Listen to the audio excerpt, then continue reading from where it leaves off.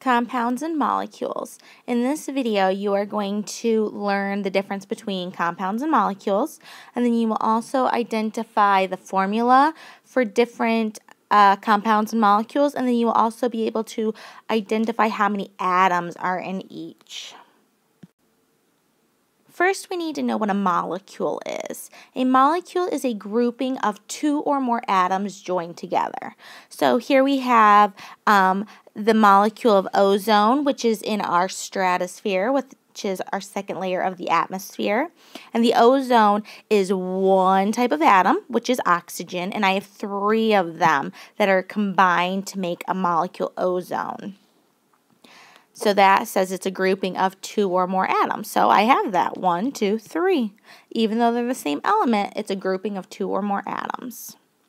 So down here, I have carbon dioxide, which is the gas that we emit after breathing in oxygen.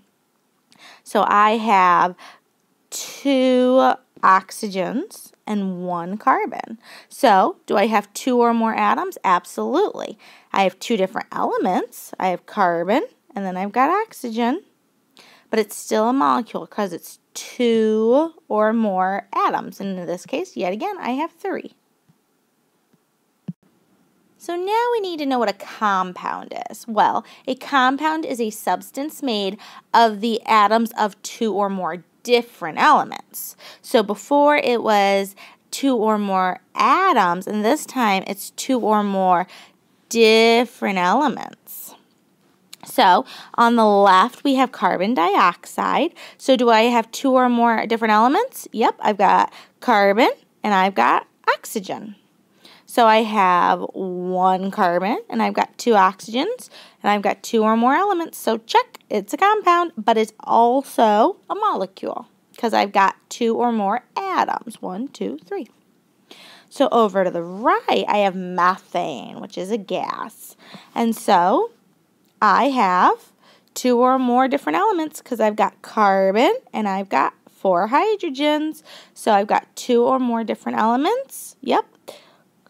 Carbon, hydrogens, and it's also a molecule because I've got more than 2 atoms because I've got 1, 2, 3, 4, and 5. Now let's practice figuring out the number of atoms for each molecule. So here's my model of carbon dioxide, which is a substance.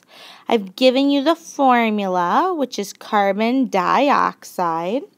Di in front of oxide means 2, so guess how many oxygens we have? 2. So let's look at this. Carbons, do I have any numbers after it? Well, the answer is NO. So we know we have 1 carbon. And then when I look at oxygen, I have a 2 after it. So that tells me I have 2 oxygens. So what's 1 plus 2? 3. So I have 3 atoms in this molecule for carbon dioxide, also known as this compound for carbon dioxide. So let's practice figuring out the number of atoms per molecule without the model. So I know my substance is water, so what would be my formula? So let's think about this. What do we call water sometimes, just to shorten it up, when in actuality it doesn't? Instead of calling it water, we say I need some, well, H2O. All right, so that H stands for hydrogen and the O stands for oxygen. So when we're figuring out the number of atoms per molecule, I need to look at how many hydrogen atoms do I have. So do I just have H, no number after it? So in this case, hydrogen has a 2 that is slightly lower than it. It's not on equal footing and size. All right, so I have 2 hydrogen atoms. And then how many oxygen atoms do I have? All right, so in this case, I just have the letter O for oxygen. Is there any number over here? No. So that tells me that there's 1 oxygen atom. So what's 2 plus 1? It's yet again 3 atoms to make up the molecule for water, which also is a compound because I've got 2 different elements. I have a challenge for you. On a piece of loose leaf, put your first and last name at the top. I need you to write the name of a substance, which is sulfuric acid. All right, and then I've given you the formula. Make sure capitals stay capitals.